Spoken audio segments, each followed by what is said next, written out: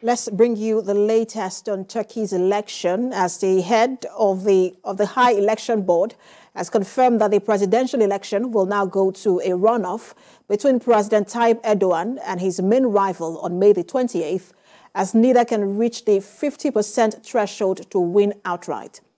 YSK Chairman Ahmet Yener explained that with around 35,000 votes left to be counted, Erdogan had 49.51% support, and his rival, Kemal Kilicdaroglu, had 44.88%.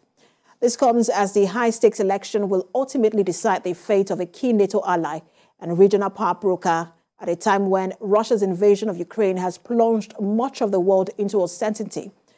Earlier, Turkish President Recep Tayyip Erdoğan gave a jubilant and energetic speech to his followers gathered outside his Justice and Development Party headquarters in the capital, Ankara.